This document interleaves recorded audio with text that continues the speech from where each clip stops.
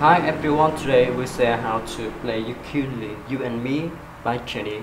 First is the keyboard in the floor frame. The chords in the song are C, G, AM, F, and DM.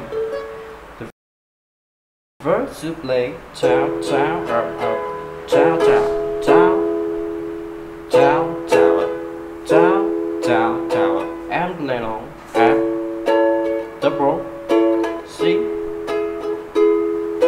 G, and AM. As the hit system is the same way for track, choose the pre-chord to play down, down, down, up, down, down, down, up, and play on F, G, C, and E. And the hit system is the same way for track. Choose the chorus and post-chorus to play down, down, up, up, down, up, down, down, up, down, down, up, down, up, down, down, up, and play long AM, DM, F,